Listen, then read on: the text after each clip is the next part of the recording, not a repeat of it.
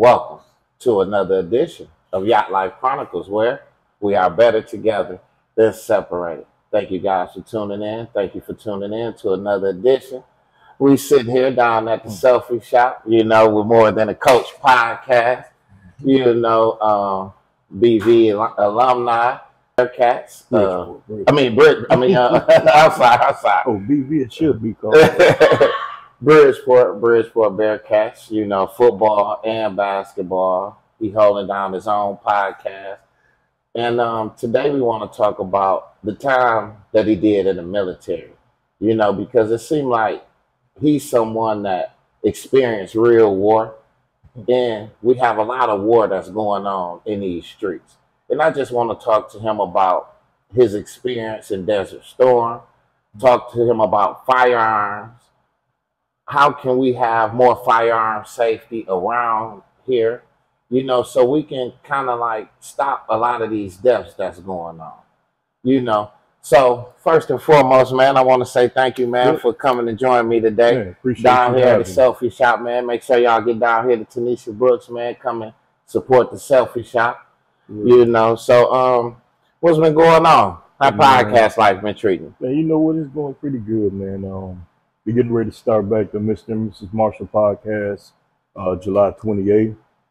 We had shut down for a while she been sick, and she ready to get back at it. So we're going to jump back on that bike and do that. But more than the coach, still growing, still, doing what I got to do and hoping I'm making people happy, So how you find time to do coach basketball? Football. Then you was doing security for a minute too, wasn't you? Yeah, I'm still security. You're still doing security, doing it. And you run like, because I had looked up under your name, you got Kevin Marshall, then you got More Than a Coach podcast, then you got Mr. and Mrs. podcast, and I was like, well, what the ones? Because I know More Than a Coach podcast is what have is the sports show. Mr. and Mrs. podcast is the relationship show. And then you got your own Kevin Marshall, which is just the sports. Just for like the school. Yeah, well, actually, like right now it just broke down to just the Mr. and Mrs. Marshall. And then the More Than a Coach, it was started out with sports. But man, doing this podcast thing, you venture out to a lot of things. So it does show that I am more than a coach, because we talk about life. We talk about things that's going on, There's only been two things I really ain't touched on my podcast, and that was religion and politics. Try not to go in too many of them wars, because the way people are today, and I like to say I keep my thoughts to myself, but, sometimes you have to. Could that be, do you think that's what's stifling us? Because of the information, and we as podcasters, we as journalists, sometimes I say that to myself, then I speak it to somebody else, and then they'll say, well, that's what you got a podcast for, so you can speak your thoughts, and you can share with the people what you really feel. Yeah, and we can, but I just think sometimes, man, that's a lane that, like, if me and you off air, we'll discuss that then. Yeah. It's just, you don't want to rub people the wrong. A lot of people, people already look at us wrong. Very sensitive. Yeah, and you're right. Society is very, very sensitive. And even with guys that I work with, like I tell them, they speak their views all the time. And I was like, well, and I say this, all of them lie. Simple and plain. They don't like that. You know what I'm saying? But it's true. Whether you red, you blue, or you in between, all of them still lie to us. Right. Because at the end of the day, to me, none of them coming down helping the people that it really matter. And so I was talking to Teresina Jackson. We just did a podcast, and I know the city been going in a certain direction for a while with Saginaw, right? A lot of them been interested in pastors. A lot of them been interested in different entrepreneurs that they favor, right? And it's good that you said what you said, because I think it's time for them to come down from that to the grassroots people. That's right. And Teresina said that we need people from all sides of town that grew up in that area, that's harmonious with everybody from the north side, like somebody that grew up on the north side, somebody that grew up on the east side, south side, and that's in those grassroots, and that's cool with everybody, so they can make it safe for other people from other sides of town to come over there to try to start a truce. Yeah. You know, with all this killing and a lot of this beefing that's going on, because it got to be some type of resolution at the end of the day. And that's what I wanted to talk to you about, because I know you got a lot of training in firearms and marksmanship. You know what I'm saying? You went to the military. Yeah. So tell us a little bit of what made you decide to go to the military, and how was the experience when you very first got there? Man, well, coming up and going to BV, we really didn't have a lot of guys that had ambition going to college. Don't get me wrong, there was a lot of people that went to college from our class, but I think the majority of my graduating class went to the military. Okay. My father did years in the military, 2 tours of Vietnam. He was the 82nd Airborne. So growing up, seeing him, I knew where my path was going. You know, and it's funny you asked this. I just talked to a guy the other day about the military. I played around on the test, scored high on it. You know, called me, and I knew I was going. So as soon as the week after graduation, I was gone. 8 years, came home 3 times to Saginaw. But it was something that I needed as a young man, because I was going down the wrong road as a juvenile. You know what I'm saying? Lost. But when I got in the military, man, it gave me direction. You know, I ain't gonna lie and tell everybody it was easy, because I got broke down that first 3 months being there. You know, where it broke me down to the point where drill instructor called my mother, you know what I'm saying, and told her about the effed up kind of guy I was. And basically that woke me up. You know, I'm like, damn, if he can tell my mom this, I ain't got nothing coming. You know, and then what my mom did, it kind of like set the tone for me. She said, you better do what you're supposed to, and hung the phone up, bro. So as a 17-year-old, hearing that, like, damn, I'm in this faraway place, got all these crazy people yelling at me, making me do things. And to hear my mom say that, which growing up, how we grew up, that was normal. You know what I'm saying? So I just took it on the shoulder and like, you know what, go make the best of it. And in the Army, we got this saying, be all you can be. And I was all I could be, you know. So when did the first time, did you handle a firearm before you had got to the military before? Did you have any knowledge about firearms? Just shotguns from my granddad's, man. Nothing, you know, no major gun situations. You know, granddad's taught you how to shoot shotguns. So I was shooting 12 gauges and 30-06s, though. What was the first biggest gun that they taught you how to shoot? The one we carried every day was an M16. You know, they taught us how to break them down, fix them back up within 2 minutes, and, you know, and prepare your own weapon. Because if you didn't fix it back right, thing backfire and blow up on you, then that's on you. And the reason I'm asking him this is because, like I say, you know, he done been on a tour. He done been to Desert Storm. You know, one of the greatest, one of the most deadliest tours any military soldier can been on. And we got a lot of war that's going on in the streets. We need more firearm safety. We need more, you know, we need more gun safety. We need more control on these guns. That's why I wanted to sit down with him to talk to him today about some of the things that we can do to probably implement firearm safety and more gun control with the guns in Saginaw, Michigan, and the surrounding areas. So one of the things I wanted to ask you was, how does military training prepare individuals for handling firearms responsibly compared to the lack of training seen on our streets? It's the discipline with them. You know, at the end of the day, that's what it's about. Yeah, they teach us how to use them, you know, teach us how to protect ourselves with them. But it's a discipline. Even when I came home and got my carry permit, going through that class, you know, seeing how they did it was kind of funny a little bit, but it was also true, because you got to be in the right mind state, you know. And I talk to all my kids, that have But it them. wasn't nothing like the military training when No, you came out here to no, get your carrier's permit. no, it was nothing like that. Like the handling of the weapon No, it was wasn't taught to you like the handling of the weapon in the military. no, not. And then it was different weapons. So really, the training outside was basically the laws. You know, where you can, where you can't take them. You know, like if we went to, me and you went into a place with over 200 people, you know, and they served alcohol, we ain't supposed to have them on us. You know what I'm saying? So it's just little laws like that that you have to pay attention to. You know, but as far as some of the safety that they did do in there, it was cool. You know, like I love the actual getting out shooting, the tactical training we was doing Right. on the outside, because that brought me back to military days. So, but I mean, it's a big discipline thing that they do teach, because you do have to be disciplined with it. Right. Because when you put your finger behind that trigger and you squeeze it, you change your life as well as somebody else's. You know. And I wanted to ask you, because on that tour in Desert Storm, you experienced a lot of death. You know what I'm saying? You know, we ain't, you know, I don't know if you can disseminate it to us if you didn't, you know, then had to harm somebody yourself. You know what I'm saying? I came back home.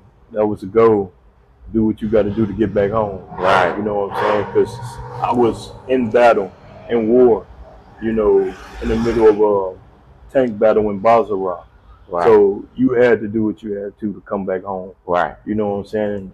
And I knew at the end of the day that M16 that I carried every day, or that M60 sitting on top of the truck that we worked and trained with every day, was going to get me back home. So I made sure it was clean. And I used to tell people all the time, when we were over there, you seen people out there playing volleyball and all that crap, right?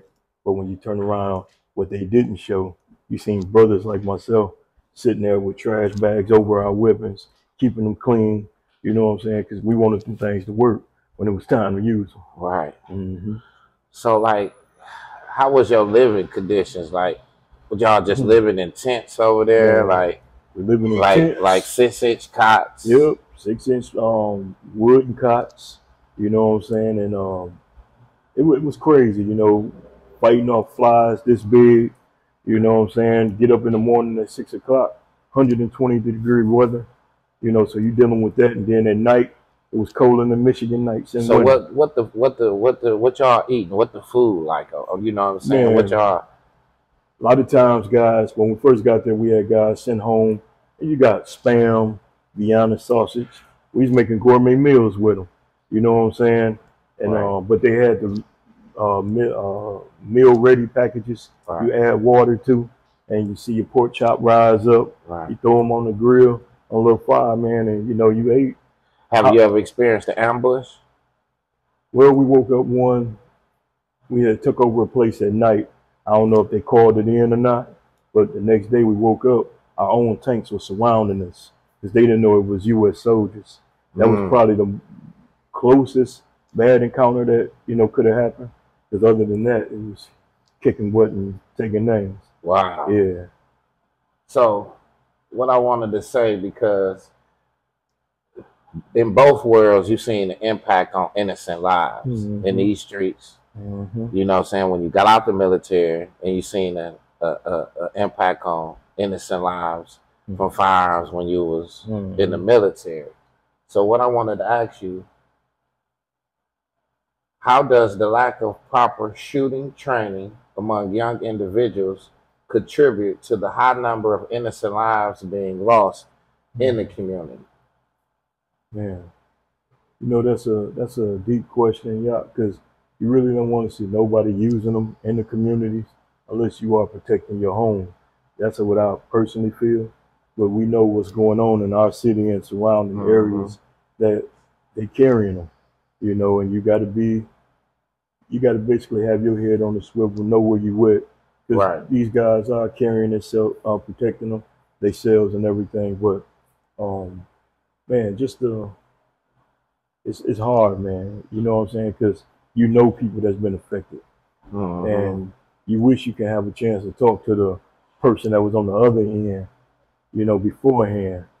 But it's like you kind of said, you got to go back to leaders in the neighborhoods, OGs in the neighborhoods, people that these kids look up to, man. Just to talk to them and give them some advice.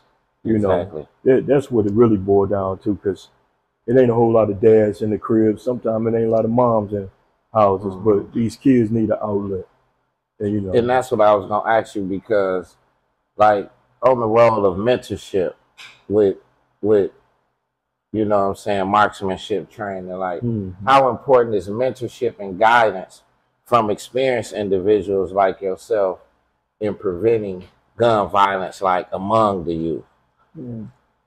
Personally, you know, with me, just talking to the people that I talk to and that I deal with, especially the young ones that I know that carry and do things like that, man, I just try to tell them the negative parts of what happened when you pull that trigger.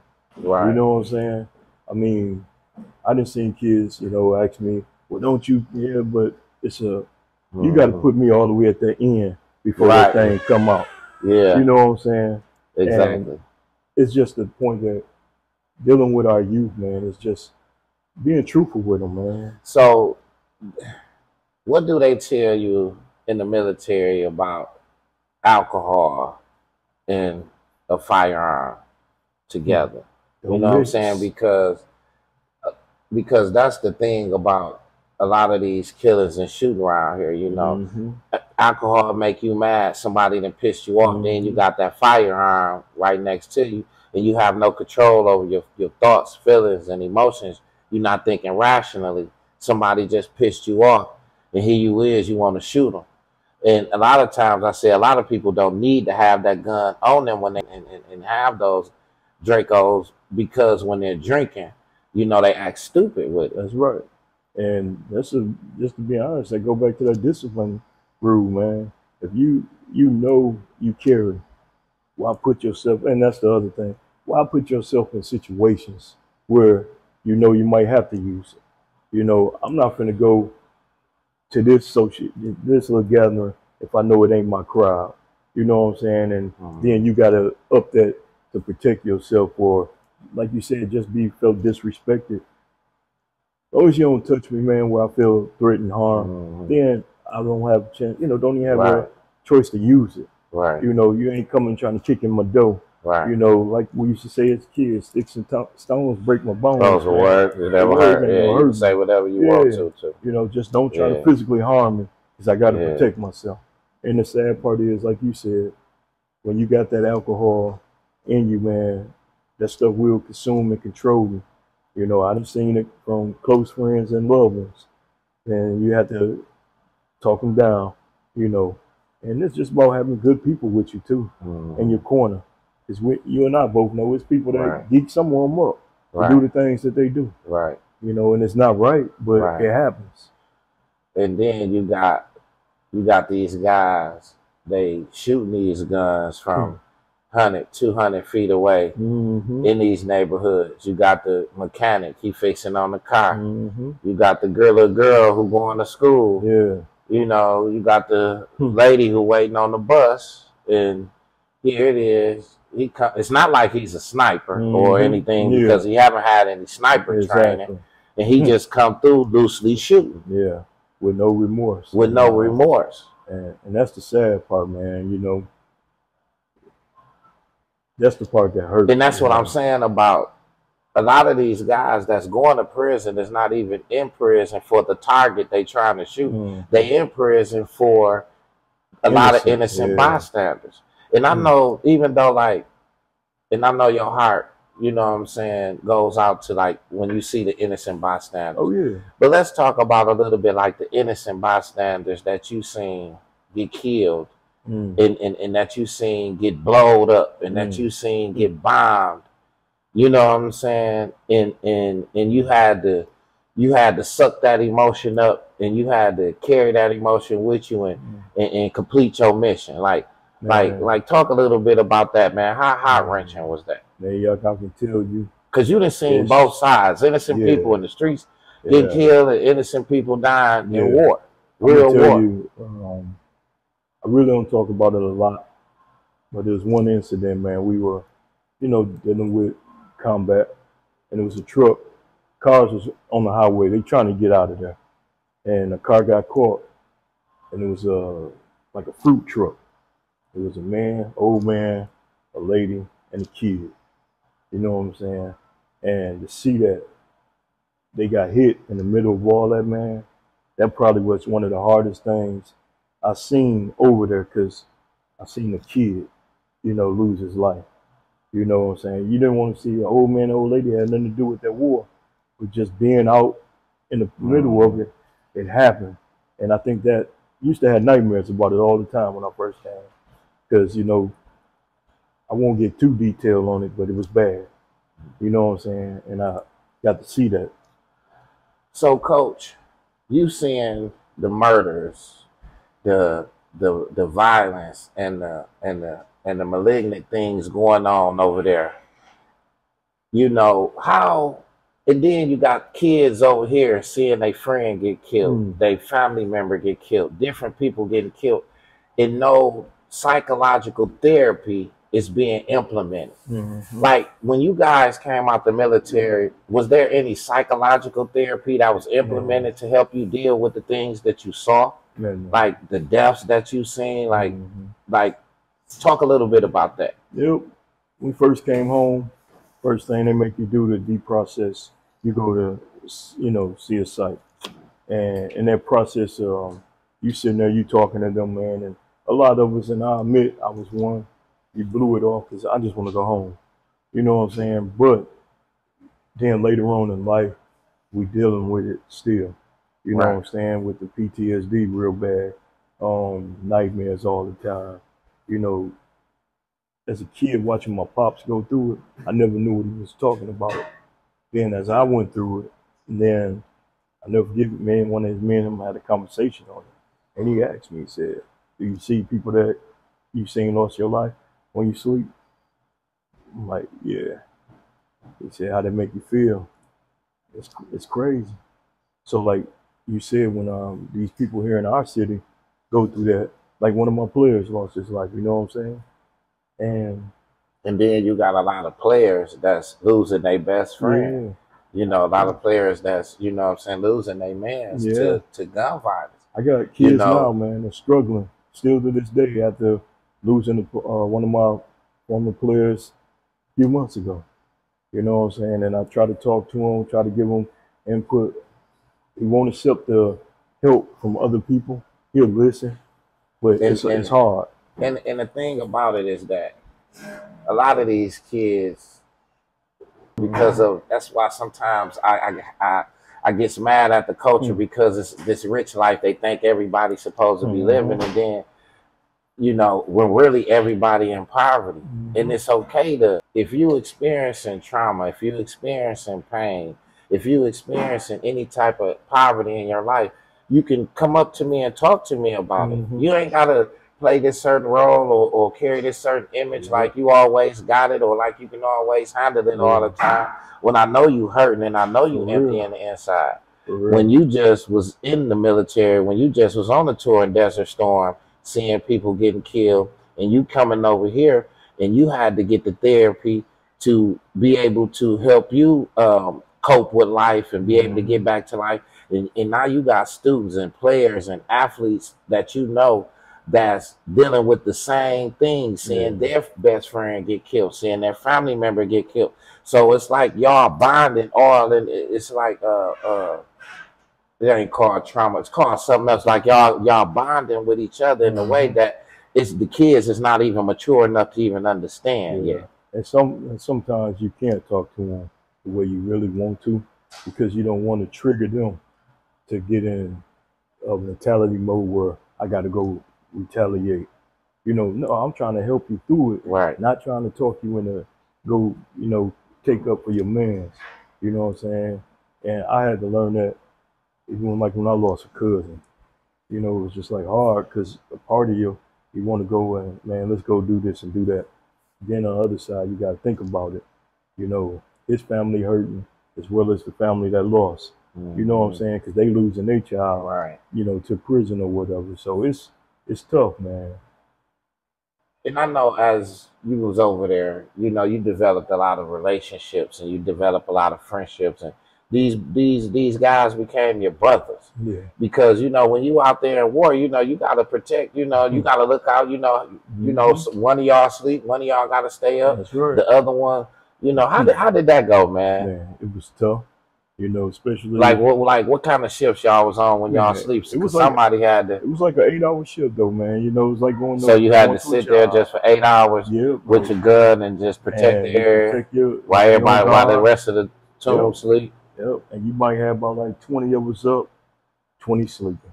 You know what I'm saying? Then vice versa, and then flip. It was just like going a real job, even out there in the war. Yeah. And what I was gonna say is that I know some of them brothers didn't make it back with you. Yeah, we lost 2. I lost 2 people. One was a helicopter pilot. And he was a cool guy, man. He used to fly us around just on fun. You know what I'm saying? On GP, and then when all the war kicked off and stuff, man, he ended up losing his life, man. You know what I'm saying? So, and then we had another person veered off when he shouldn't have, grabbed something that he shouldn't, and it was, detonated. And it was a bomb. It was a bomb, man. Right. So, but other than that, for the most part, most of our guys came back. I mean, physically you come back, but mentally, you're not. Yeah. You ain't always there. So how long, or in some aspects, how long did it take you to really get back acclimated with life, man? As to where, or do you still have some residuals, some remnants of that today that you still dealing with from being in Desert Storm? Yeah, I still deal with it a lot, man. Good thing about it, I got a couple partners that was over there that we, kind of communicate and kick it with and talk. But man, you have your days, man. Some days you up, some days you down. Mine kind of weird. I like watching military movies. Don't know why, but it brings me back to that. But it's kind of like a settling thing for me. You know what I'm saying? But one thing it gave you a self-determination, a definite chief aim, drive in life, man. So no matter what you're going through, man, you got a lot of things that you're doing, man, to occupy your time, to occupy your mind, man, as to where you can put that way in the back. That's right. You try to put it in the box, man, and then like you say, when you have to go to your therapy or you go talk to your counselors, man, they like bringing that stuff up, and I'll be like, I won't do it. Right. You know what I'm saying? And they kind of force, but it's just can't do it. It's like that Pandora box, and they keep it closed. Yeah. So as a ex-military soldier and ex-marksman, I wanted to ask you, what policy changes or community initiatives do you believe could make a significant impact on reducing gun violence in our communities? I'm gonna be honest with you. When it comes to our communities, you gotta give these kids something to do. I'm talking about open back up. We gotta have more than the BV Center. I know we got the Navy back now, but it's things like that. They're giving out free camps. You having coaches like Coach Dawkins come in and give a free camp to the kids. The Navy people doing a great job with the stuff that they doing over there. We got to get places back. I know they was doing some stuff at First Ward. O'Ray always doing things with kids over there. We got to have stuff for these kids, especially our smaller ones. That way they don't veer out in the streets looking up to the negative stuff, man, and opening the doors for a lot of these youth. Because a lot of them just need direction, bro. They need direction. If they can get that direction, I think it'll be a start of something new. You know what I'm saying? Because I know when I was coming up, we had recreation. We had Houghton swimming pool. Yeah. We used to jump out the swimming pool, catch lunch coming up there, go eat lunch, go back, get in the swimming pool. That's right. We had popcorn, everything, man. We had the village skating ring, and I just think about it that you're right. There is nothing for the kids. So what do? They imitate what they see on TV. But is that a bottom thing? Is that a top thing? Is that a leadership thing, or is that a community thing? Well, it's got to start at the top of the communities. You know what I'm saying? The leaders got to be the ones to say, we need this back in our community. We need this back. And it's in all communities. And it actually start with our city, you know what I'm saying? Quit looking good for these cameras, and let's make a difference with these kids. So because everybody's so tribal. Mm-hmm. This is my organization. This is my nonprofit organization. This is my church. Mm-hmm. This is my LLC over here. And if you ain't been supporting my LLC, I ain't supporting your church. Mm-hmm. You ain't supporting my nonprofit, I ain't supporting your for-profit organization. Like, how do we get to the point where we get to supporting each other and get out that tribal mentality as to where we so against each other because you're not with this, or I think it's still, once again, somebody at the top got to reach out to Yacht, Kevin, everybody else that's doing podcasting or whatever you want. And y'all need to come together and do this. Why y'all can't work together? And we work together, but the thing is, like you said, a lot of people don't see it on the outside because they might not see us always, out here together. But if we get somebody that can, hey, I'm having this, I need you here. You know what I'm saying? And eventually, I think it'll help, but it's gonna be a hurdle to cross though. Right. Because like they say, a lot of people set in their ways. Because I want to get much as I can from you, from your military experience.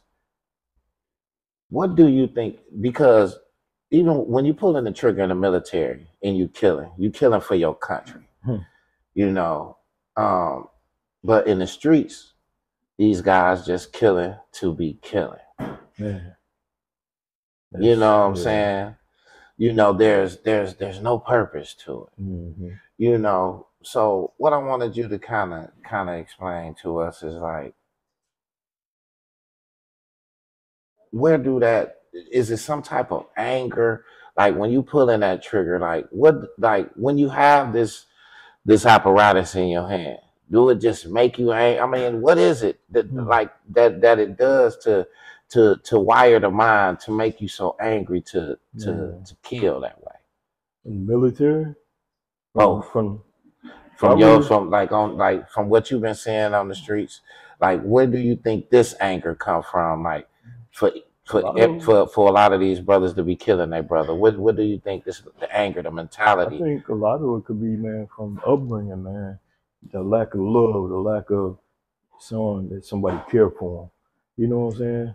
And I think that's what fuels a lot of the young guys with this hate that they have. It's one thing, like I can look at some of these guys and you just look at them in the eyes and you just, man, I'm praying for them because you can see it. You know what I'm saying? And like when I was in the military, pulling that trigger, it's my job.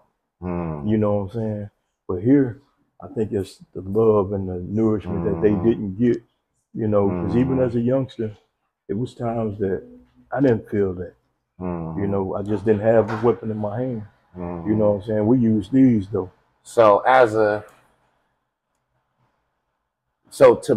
because you went to the military in order to be a trained killer. And these guys out here is just picking up guns and they just killing without any training, without any discipline, without any knowledge on marksmanship with guns, gun safety, or anything. Yeah. If this keep happening the way the streets are going and us, black men killing each other like this, man, what is it going to look like in the next 60 months or next 10 years, 5 or 10 years for us? Man, that's a scary thought. And you've been in the military and you've seen people getting killed and killed and killed. So eventually what? A town becomes destroyed. Yeah. A community becomes destroyed. Yeah, from all the violence, and talking to people that I know that stay down south, man, and, in places that is off the hook. Saginaw, we're a small city, but it's places that's outside of Saginaw, man. Like, I got loved ones out in the Shy, man, where you can't go places. You know what I'm saying?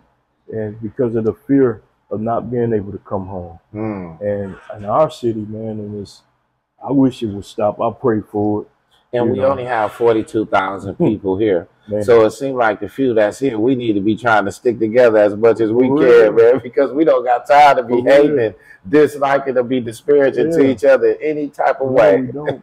And we just gotta love on each other, man. And, like one thing I learned, listen to Dr. Umar, Johnson, I think that's his name. And it's a thing he say, one on one or something, 1 verse 1, something like that. But it was like every time I speak as a black man and I'm speaking to you, I'm speaking for both of us. You know what I'm saying? And we got to get back to that, man. Yeah. Because it used to be that way. Yeah. You know, it used to be where all those brothers wouldn't hating on each other because of this or that, or the clothes you wear, or the side of town you from. What they teach you about that in the military, like when you and your brother out there and y'all on the death-defying mission, and you know you don't like do they even teach that type of training in the military? First, when you go in the military, you green. Ain't no black, ain't no white, ain't no brown. All y'all see is each other. Y'all one. And if you had like in one of my cases, I had a racial issue one time, and the guy was ranked higher than me, called me the N-word. You know what I'm saying? This was actually in Iraq.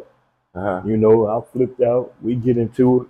He was ranked higher than me, but by the end of the month, I was outranking him, because that's one thing they don't play. They don't play with race in there. You know, because we all got to depend on each other to get back. You only one race, and that's the human race. That's right. Y'all don't see different nationalities, color, skin. Y'all trained to be as one. And that's the same mentality, and that's the same format that we need out here. You know, because even in the Bible, they don't speak about different races in the Bible. They only speak about one race, and that's the human race. But that's the thing I'm saying about everybody has become so tribal now.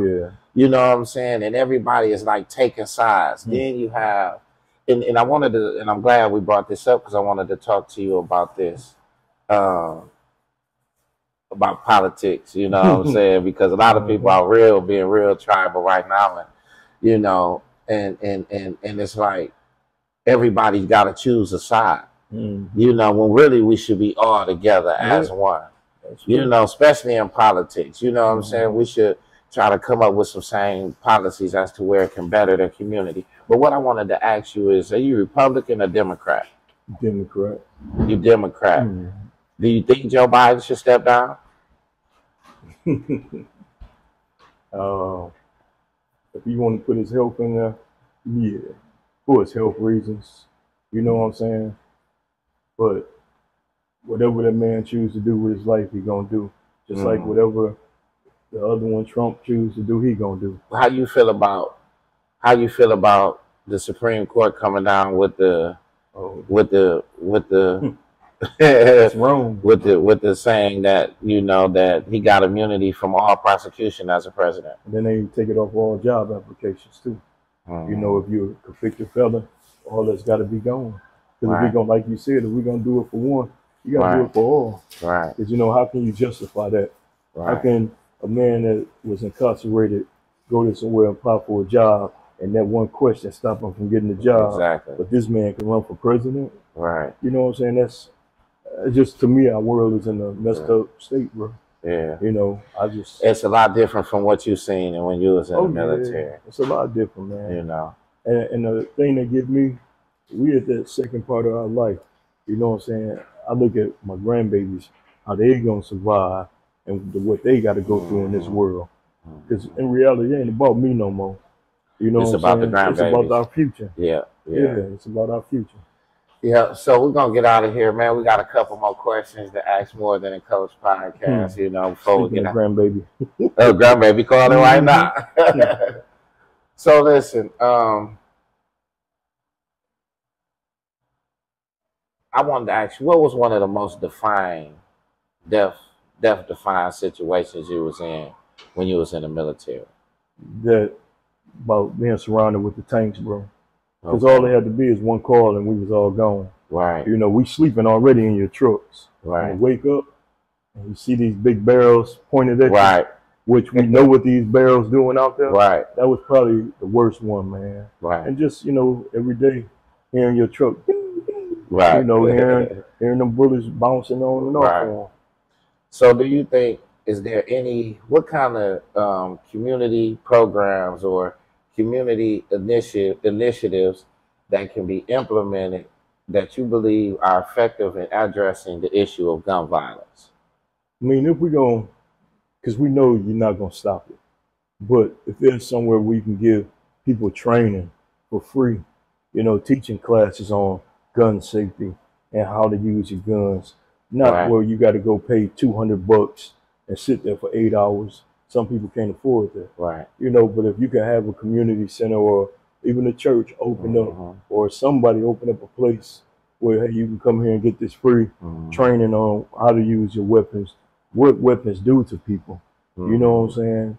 I think people would appreciate that more, and people would get a better understanding. You know, so I think that would be real helpful. And showing them what weapons do to people, yeah. Because like when you shooting from 100 feet away and you driving in a car doing a drive-by, you ain't seen what that weapon, what your bullet done done to somebody. And when you talk about them Dracos and AKs, bro, right? Them bullets don't travel here; they everywhere. Yeah. So, and then, trust me, I done seen what them things do in action. Yeah. And it's like, wow. Yeah. You know.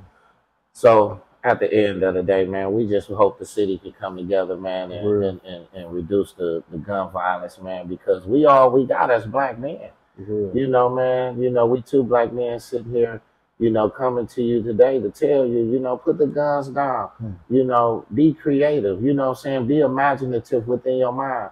You wasn't born to be ordinary. You was born to be extraordinary. You know, you have to find something that you like. Think back to when you was a child. Think back to when you was in your teenage years as to where you won, where you were successful. Those are your inclinations. Those are who you are. Get back to that person so you can start having some more success in life. I've never known anyone that shot themselves to success with a gun. And you done been in the military. You done been in the highest profession you can go with a gun, and that's the military. You know what I'm saying? So if you really want to shoot a gun, go to the military. That's for real. You know, go to the military. You go to real war. Get you some training. You know, but we can't consistently be out here killing each other, because at the end of the day, there's not going to be none of us left. You know, you know, more than a Coach podcast and seeing innocent victims get killed in the streets of Saginaw. Innocent victims get killed in Desert Storm. He seen his friends get killed. He done had athletes and players out here getting killed. You know, so he done saw both sides. You know, so if you ever see him and you need to link with him and you need some therapy in your life, man, come to him and holler at him, you know, because he's there. And as leaders in the community, we got to step up and be able to give the assistance and the services that we need for these kids to be able to bridge their trauma. That's right. And I'm here. If you want to reach out to me, you can reach me at MTAC_podcast at gmail.com or yahoo.com, even on social media, More Than a Coach. I'm here to talk to you if you want to just talk rap. And I know some people that's doctors and psychiatrists that can help you if you need that. Yeah, because, man, we need some therapy in this city, man. Everybody has been impacted by the gun violence. Somebody family member, friend, somebody associate, they worked with, you know, we all been impacted by gun violence in the city of Saginaw. It's time for it to stop. You know, so let's put the guns down, man, and let's be more creative with our skills in our hands. You know what I'm saying? And let's get, you know, it's a quote that go, you rather spend your time building yourself up instead of pulling the teeth out the world who doesn't care for your existence. You know, so spend time building yourself up. I know the world is hard. Sometimes you wake up, it's hard. It's bad. You're in poverty. You don't have the money you need, but you got to keep working. You don't have the people there. You got to build yourself up first. Once you build that confidence and that self-esteem up, then you will be able to climb out of that poverty. You know what I'm saying? You will be able to get to that success that you want to get to. You know, so don't try to pull the teeth out the world every day. You waking up, you mad at something, you complaining at something because something ain't going right in the world, and you grabbing your gun and you want to go kill somebody. You know what I'm saying? That ain't how life works, man. Listen, take your anger and take your frustration out on a skill. Develop a skill, develop a talent, develop something that you like that can carry you far in life. You know. So we're going to leave it right there. You know, we want to thank More Than a Coach podcast, man, for coming in giving us this great interview. And we want to thank you guys for tuning in. Thank you for tuning in to another edition of Yacht Life Chronicles, where we are better together and separated. Thank you guys for tuning in. Yes, sir.